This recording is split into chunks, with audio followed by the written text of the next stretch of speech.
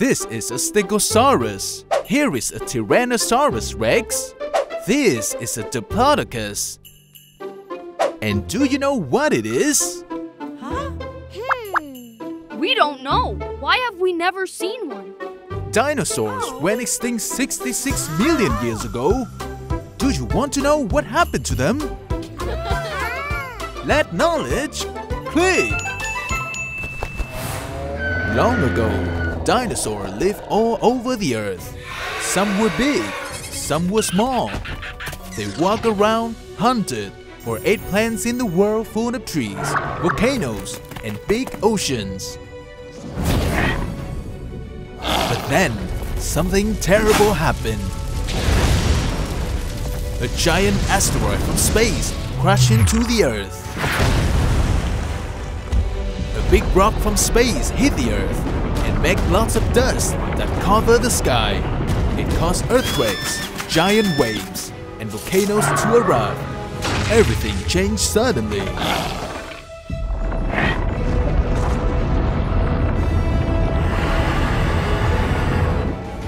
With the sun blocked, plants couldn't grow. Without plants, the plant-eating dinosaur had no food. Then, the meat-eating dinosaurs didn't have food either, so they disappeared too. But not all of them disappeared. Scientists believe some small dinosaurs that survive change over time and become the birds you see today. So, birds are actually relatives of dinosaurs? You can say that. That's it for today.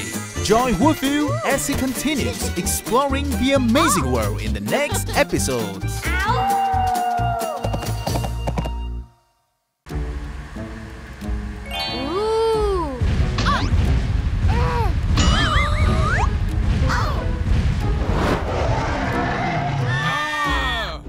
Lucy! There's no dinosaurs in the city. They already went extinct. Have you ever wondered what the world would be like if dinosaurs never went extinct? Let knowledge click! 66 million years ago, dinosaurs ruled the earth until a meteor struck the earth and wiped them out. Now imagine if the meteor had never hit the earth. Oh no!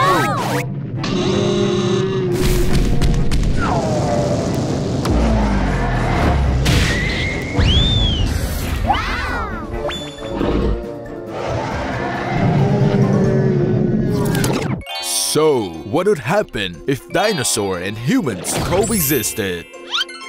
It wouldn't be easy for the dinosaurs, because despite their small size, humans have the ability to hunt animals many times bigger than themselves.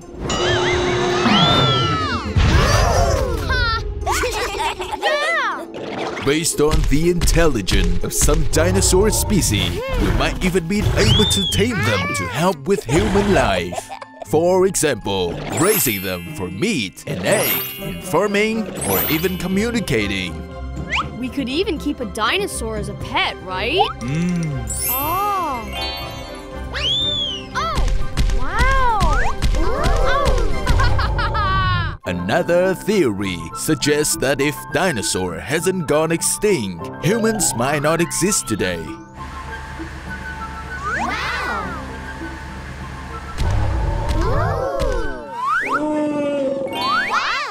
If the asteroid hadn't hit, the world could have turned out very differently. Wow! Wow! Look! Smoke is coming out of the mountain! Is someone having a barbecue inside?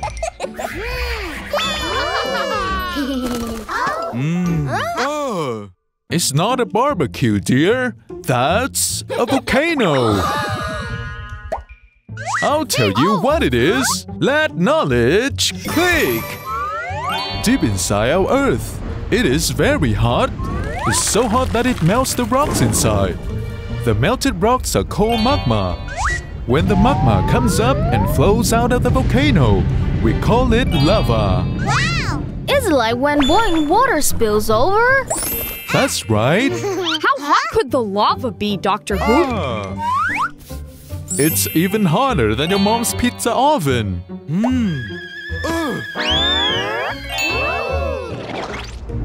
It can burn everything on its way.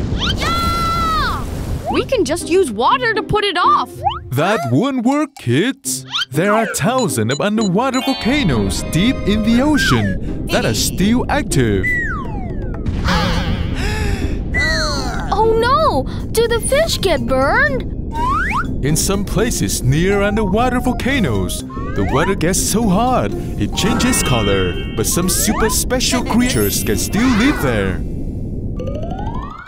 Volcanoes are amazing, but they can also be very dangerous if we don't know how to stay safe.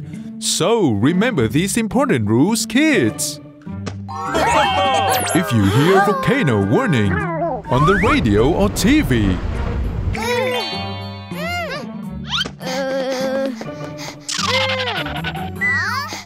get your emergency bag ready. Pack clothes, food, water, a flashlight, a first aid kit, and anything important. Quickly leave the danger zone, just like the grown-ups tell you. And wear a mask so you don't breathe in the volcano dust. Once you're in a safe place, just stay calm and wait until it's safe again. We got it!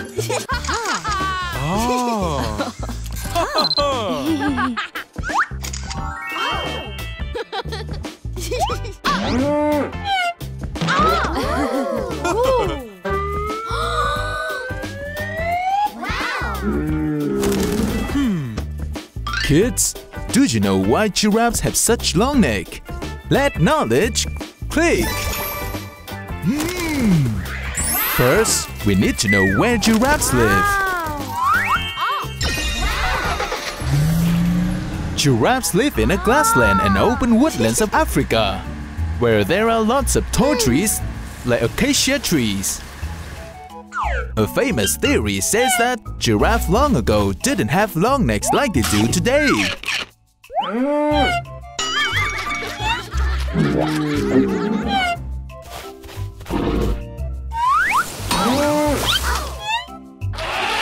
Animals that were shorter could only eat low leaves, so they had to compete for food.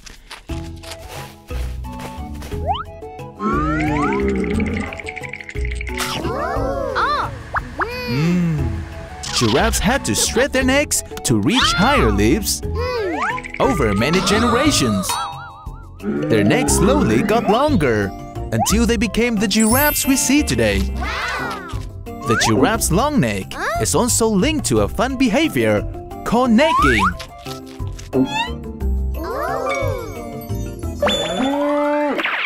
Necking is when the male giraffes use their long necks to strike each other to assert their dominance. They swing their necks at each other until one gives up, so having a longer, thicker neck means a better chance of winning.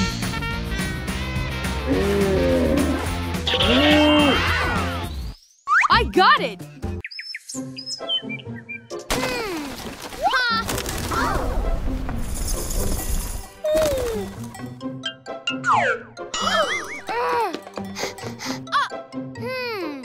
Do you know why bats sleep this way?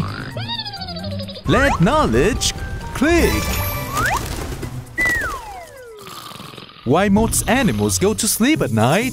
Bats come out to find food, and during the day, they sleep instead.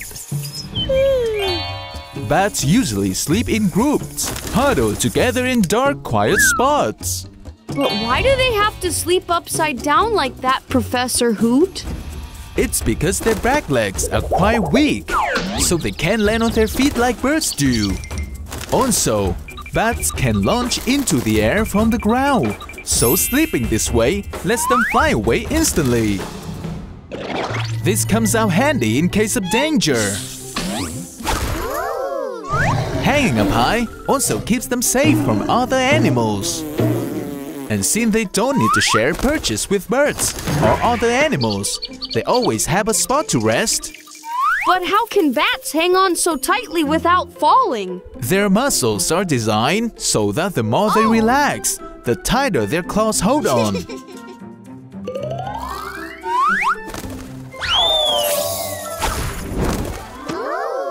Wow! What are we gonna do with it now? If a bat is in your house, don't touch it. Just open a window and let it fly out safely. I got it! Discover everything around us on Wolfoo Explore channel.